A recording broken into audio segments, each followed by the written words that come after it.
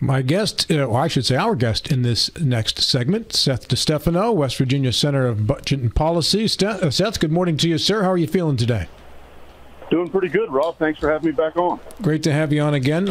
I know, Matt, when he was talking about organized crime, looked right at me because my name ends in a vowel. Yours does too, Seth. Just so everybody knows, you and I are completely clean and clear of all charges.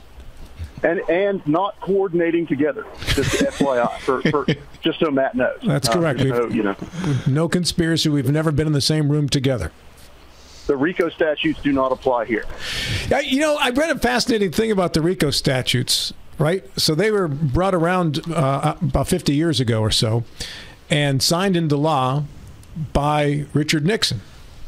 And the first use of the RICO statute was actually used in the Watergate scandal and helped force Richard Nixon out of office. I don't know if people are aware of that or not. That's just something I was reading about the RICO statutes in a book I was reading years ago, and I found that to be a bit ironic. Seth, let's talk about West Virginia's tax cut, and this, presumed by the end of this session, is going to become law. This was a negotiation between the House and the Senate that involves, among other things, a 21.25% state income tax cut, a rebate on personal property.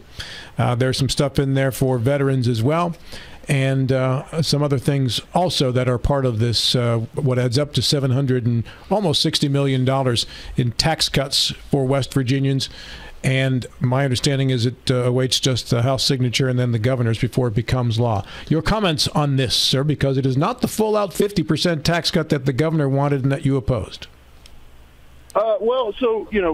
Once again, it's just more of the same, right? When you analyze both bills that the state Senate has sent the House, right? So just as kind of a backgrounder for the listeners out there, within the first week of the legislature, the House of Delegates sent a 50% personal income tax cut to the Senate. The Senate didn't do anything with that bill in the short term. Instead, what they did was they sent Senate Bill 424, which was kind of a hodgepodge of kind of tax breaks for well-to-do businesses and a 15% personal income tax cut. There's been a lot of almost like leadership figures trying to speak things into existence about like a grand bargain or a grand deal, but I'm a little bit skeptical because when the Senate took up the bill that the House sent them, right? They completely amended it all. They took it all out and basically sent the same version of their original bill back to the House, right? And so when I think about compromise, I think about significant changes, and I didn't really see any significant changes in what the Senate has sent back to the House, number one. What you have are, once again, tax breaks that are overwhelmingly slighted to the wealthiest households. Out of every $3 of the personal income tax cut, $2 of those dollars go to the wealthiest 20% of households in West Virginia. And then you have several, business, personal property, equipment, machinery tax rebates, if you will, that were pretty much the same thing voters rejected when they voted down Amendment 2. So I don't know how much of a deal has actually been actually struck. And then with the governor introducing or sending a new revenue estimate to the legislature yesterday, just stumbling upon an extra $850 million, I'm not sure that we're any closer to the finish line than we were 6 weeks ago. Seth, you mentioned that in a text last night. You were the first person to alert me of that. So do you know any details about where he found the $800+ million and how we arrived at this figure as kind of found money? No, there have been no comments that I am aware of.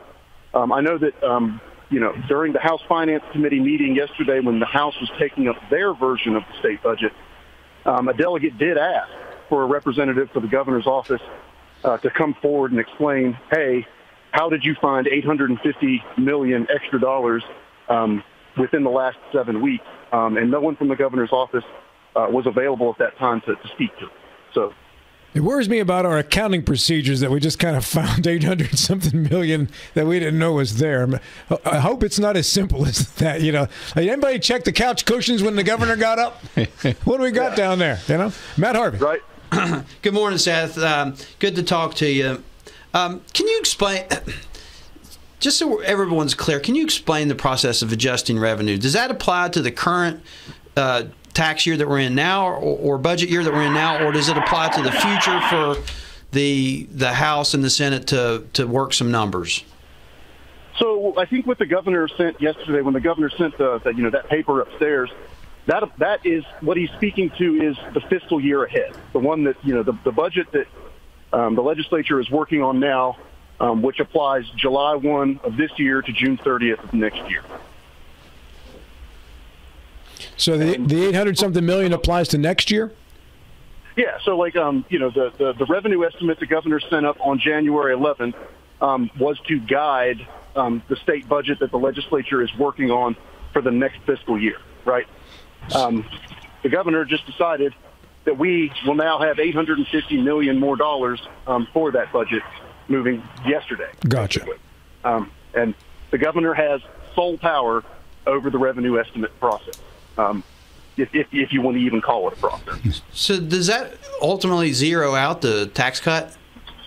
I mean, it certainly is a little bit convenient to come in and kind of do it this way. If I had to guess, I would propose that the governor's office is trying to give members of the legislature a false sense of security that West Virginia can somehow afford to hand out money to the wealthiest households and businesses in the state without decimating our ability to provide critical services, things that our people need, right? You will never fix, locality pay by handing hundreds of millions of dollars out the door, right? You won't fix PEIA. I was just having a conversation with some folks yesterday about the frustration that when it comes to things like child care, when it comes to, small investments in our communities that, the state legislature could help with, the answer always seems to be, guys, always, we don't have enough money, right? But when it comes to a tax break that overwhelmingly benefits the richest households and the wealthiest businesses in the state, all of a sudden we can find $850 million just out of thin air to make it happen. That's not good policy. Matt Miller. The governor is good at finding money, because I remember during the teacher strike and all of those elements of that first teacher pay raise, he was here in the Eastern Panhandle. We covered his being here at Spring Mills High School, where he swore there was just no way. And I woke up the next morning and they had found money and it was going to happen. So he's good at finding money. If you ever lose any, call, because he's got a way to find it, apparently. Anyway, I love that you bring that up, because it really brings in the intersection of politics into what we're talking about here. I remember that. I remember when the governor went out on the road. I think he went to Wheeling first, and then he came out and visited the Panhandle and did not get the warm and fuzzy reception he was hoping for. And then, just like you said, all of a sudden the next morning, hey, we got $50 million. I didn't realize we had this lying around. Let's do the pay raise. So. Well, but what's getting lost in the shuffle here over the years is that he was correct.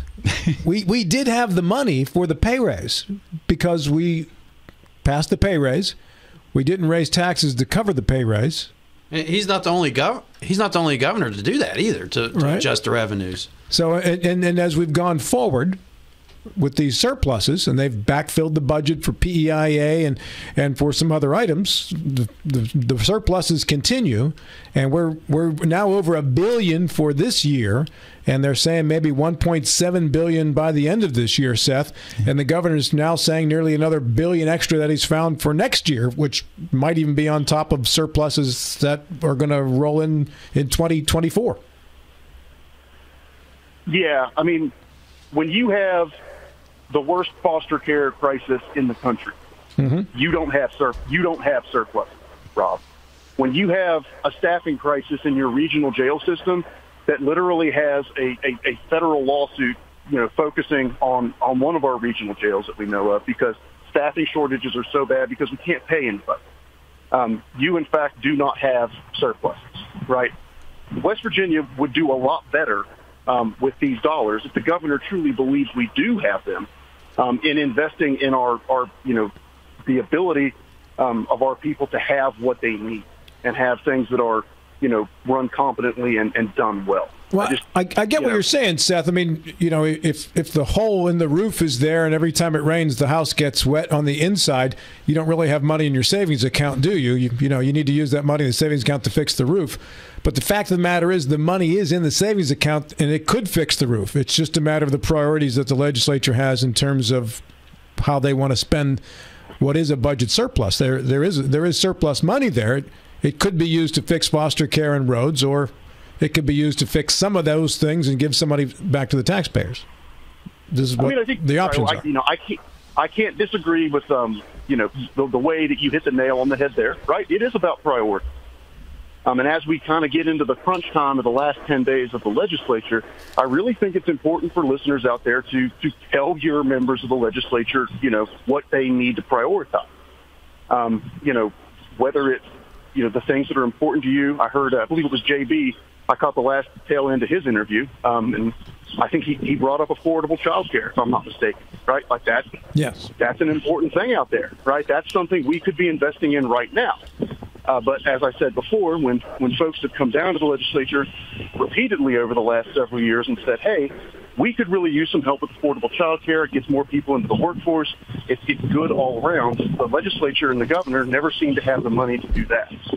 When it comes to this 7-year quest to try and enact tax breaks that really overwhelmingly benefit the wealthiest households in the state and the wealthiest businesses, which, that second part does kind of thumb its nose at the voters of West Virginia because they clearly said no to those types of things, right? $850 million appears out of thin air 7 weeks after, the original revenue estimate.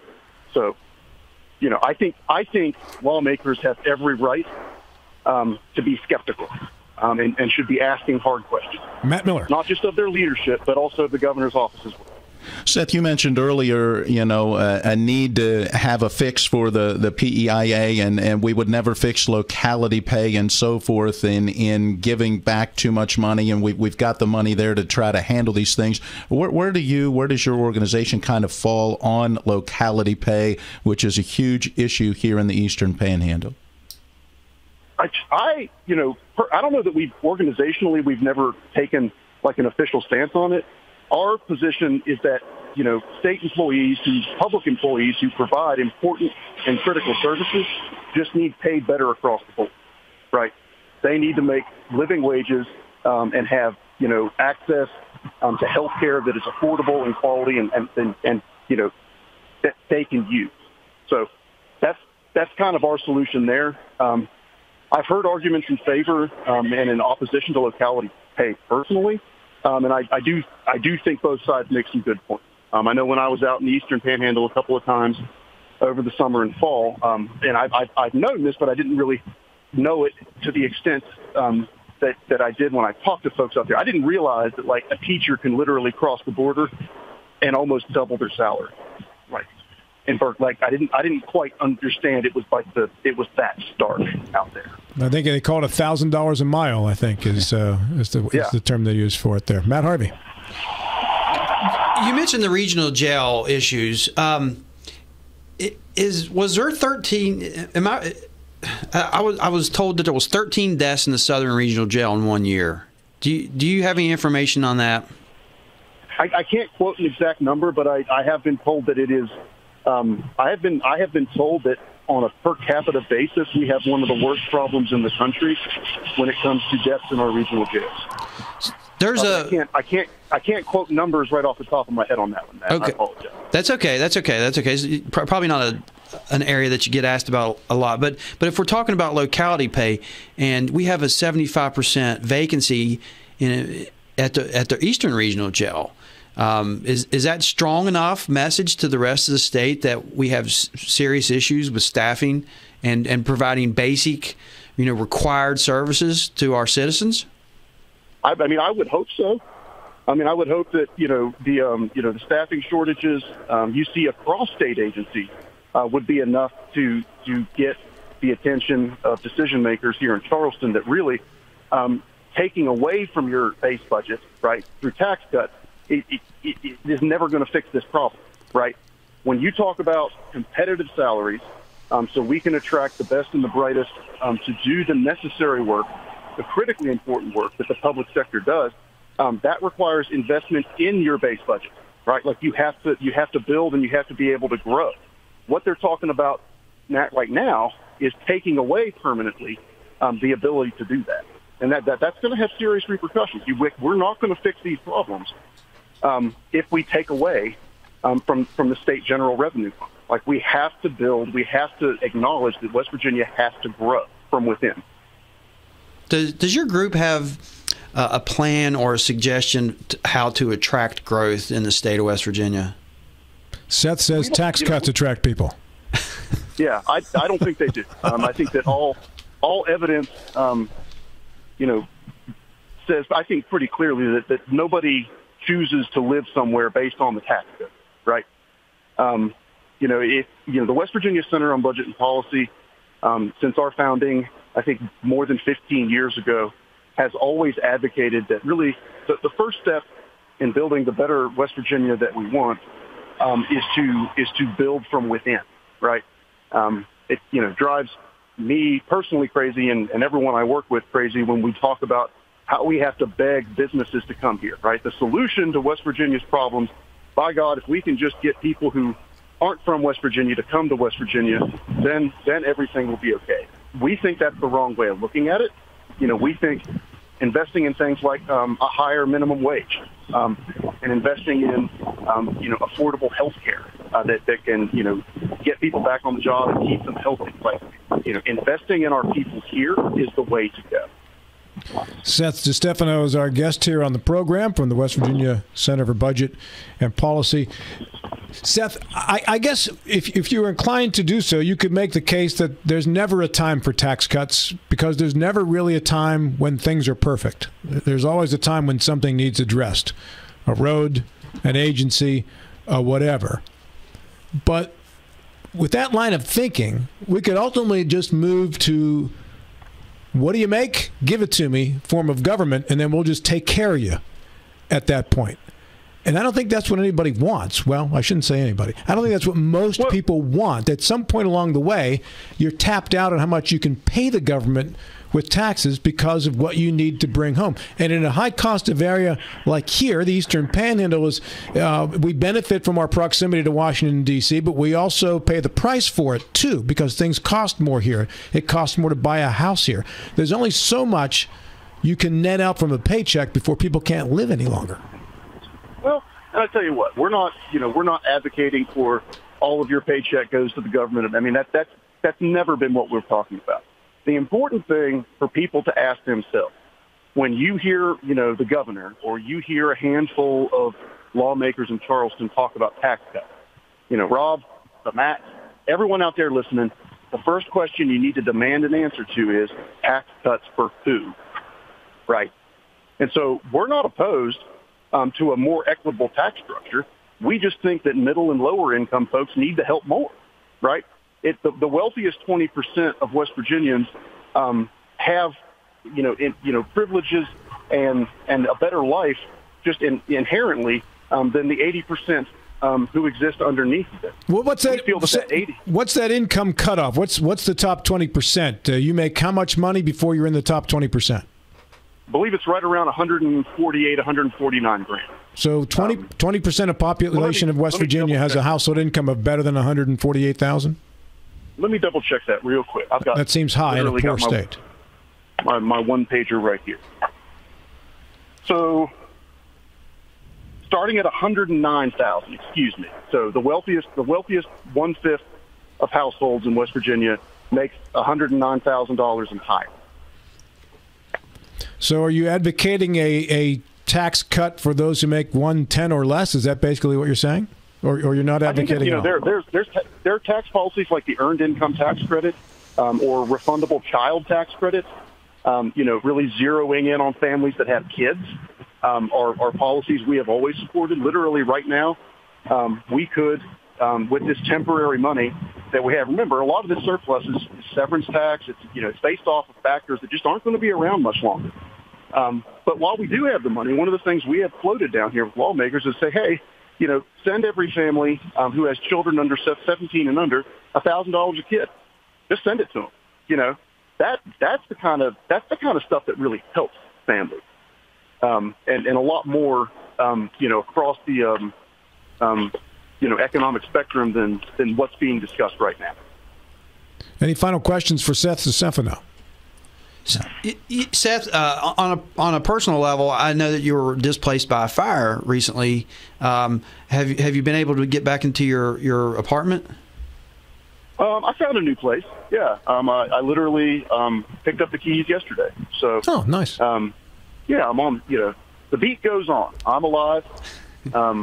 A properly funded and resourced fire department evacuated not just me, but a lot of other people from the building. I say that I mean that, right? Taxes matter, right?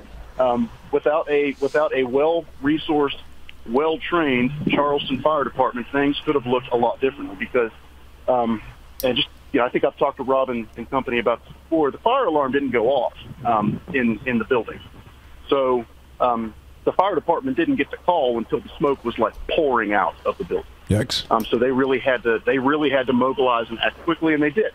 And a lot of thanks to them for that. Seth, thanks so much for your time this morning. As always, much appreciated, sir. All right, we will let's catch up after all this hoopla calms down. We'll do a postmortem. I'm available at your convenience, sir. All right, talk to you all later. Always take care of my fellow Pazans.